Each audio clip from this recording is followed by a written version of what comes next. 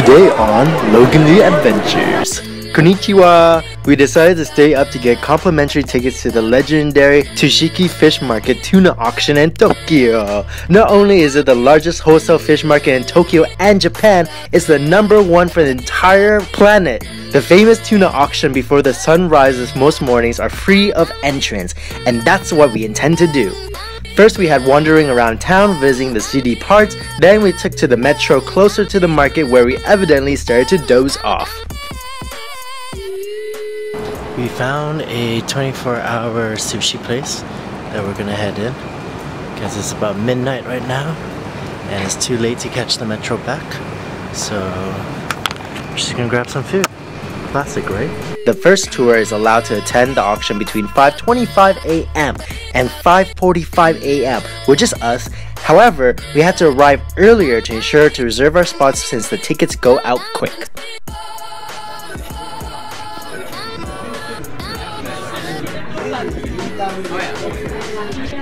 So this is the waiting area.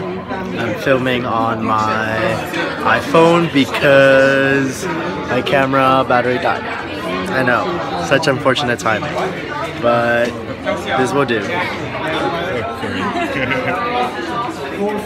So only 120 people are allowed each day, and it is currently 2:28 a.m.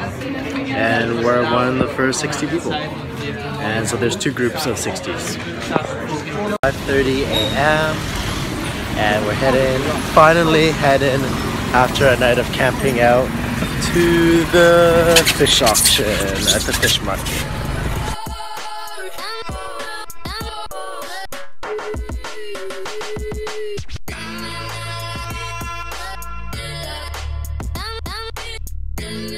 We made it, and they're huge.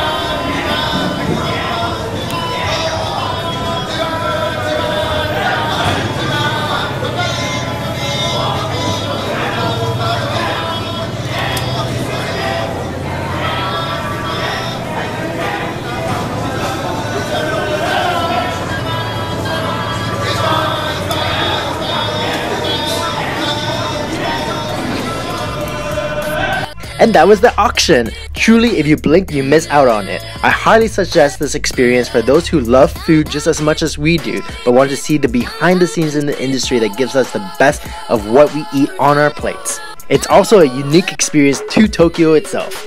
Afterwards, since we're inside the Tsushiki market, out in the perfect time, which is right after 6 a.m. when the restaurants open up to serve the best slices of sushi of the day, we ducked into a nondescript sushi bar.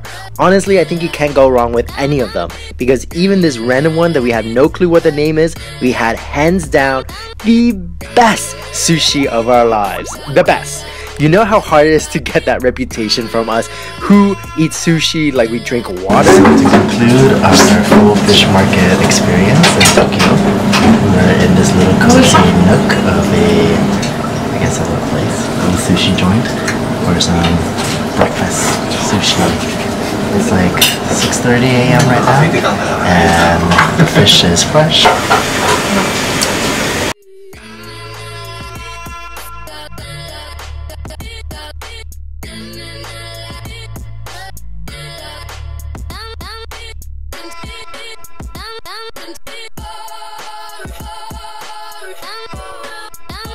We continue the day through Tokyo, already pulling a full all-nighter.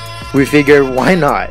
We head to the Tokyo Metropolitan Government Building, where we found ourselves at the observation deck that gave us a full view of Tokyo from 202 meters above the ground. I mean, look at this view! We haven't slept over 24 hours! We've just had the best sushi of our lives, and now we're high above the city. Tokyo is truly a manic, hyperactive assault on our senses. We're here in this line, fully embracing my inner Asian with the umbrella.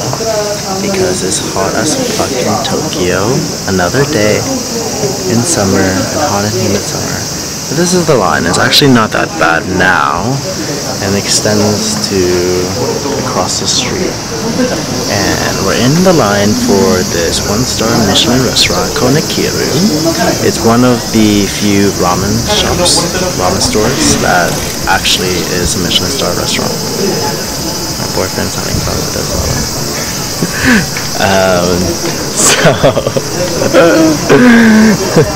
So we can't wait to actually chow down. I think we've been waiting for a while. Time kind of just melts into one after a while, and it's been like an hour out in the sun, but thank God we have this handy dandy umbrella. Thank God Asian ancestors for coming up with this. Alright, so we'll check back in with you as soon as we get closer to the line and hopefully get in before closing, which is like in an hour and a half. So we finally made it to the entrance of this line. And we just have a few more people to go until we get in for our ramen. Okay, so you want that? One more? These two? No, yeah. 1 and 6? Yeah, 1 and 6.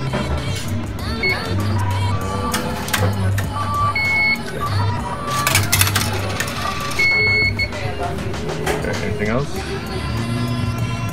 So Saku Mankobo Nakiru, or aka Nakiru, are for true fans of ramen, or as the Japanese call it, raota, ramen otaku. Heck, even now in this intimate space, I line up for another 3 hours just so I can have one more bowl. These ultra thin ten-men noodles have a distinctive sesame flavor that are made from little water and no eggs. A range of homemade noodles are selected to best match the dish. For example, the rich and fragrant soy sauce ramen is paired with flat, medium thickness straight noodles. Soups are made from primarily with whole chicken and ingredients like beef bones, vegetables, dried fish, and even a lavish helping of raw oysters. The egg is added in afterwards as a topping.